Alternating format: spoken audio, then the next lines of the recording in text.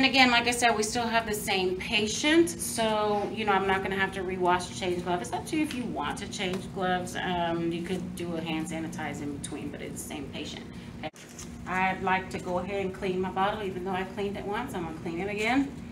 I'm going to draw up 0.5. When you check off, I will be telling you different amounts of medications to draw up, so let's not, I don't want you to get in the habit of always doing 0.5 because that won't be the case in the field, okay? So I'm pulling down again to 0.5. Big bubble in there, we'll get that out.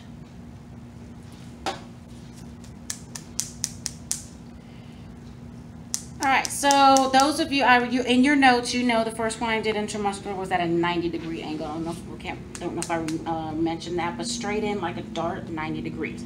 This time, this injection is gonna go at a 45-degree angle, and we use a 25 gauge needle. For our first intramuscular, we did 23 gauge. I'm remembering this stuff as I go along. Intramuscular injection, 90 degrees, 23 gauge, okay? Subcutaneous 25 gauge at 45 degrees. And I did talk to you guys yesterday about how there are exceptions to the needle sizes. It's not always written in stone that you're going to use those sized needles.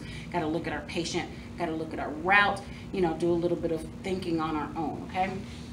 This one is almost, I like to use my deltoid muscle as a kind of a guide of where to get to my subcu. So again, chromium process is here. We came down 2 fingers, and that's where we hit our deltoid.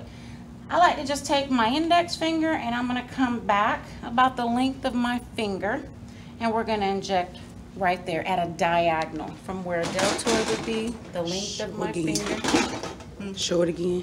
Let me do it from another video. Okay, we're going to find the acromion process, and I came down 2 fingers, and where a Band-Aid is, there's where we did the intramuscular injection. So this time I'm going to stay where that intramuscular would be, and I like to use my finger because it's about the perfect length that I need, and I'm going to come right here and back here.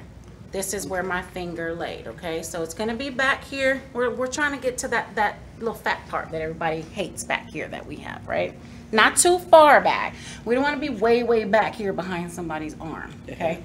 So we found our spot here, so I'm going to clean from the inside to the outside in a circular motion. To be honest with you, when I've had shots done, I can't tell the difference if someone's giving me a sub-Q or an intramuscular, and I feel like that's the way it should be. Okay, so once the alcohol has had time to dry, last time we held the needle like this, like a dart. This time we're going to put thumb on top, 2 fingers underneath, and we're going to kind of lock our wrist at that 45-degree angle, okay? So I'm going to give counter pressure, go at 45 degrees, straight in quickly, aspirate, inject.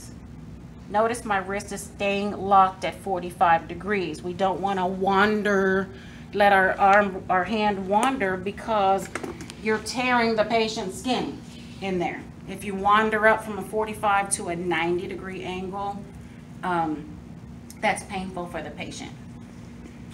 And also, you're going to be putting it in the wrong spot. How was that, sir? Outstanding. Didn't feel a thing. Perfect. Are you really crying with your head turned?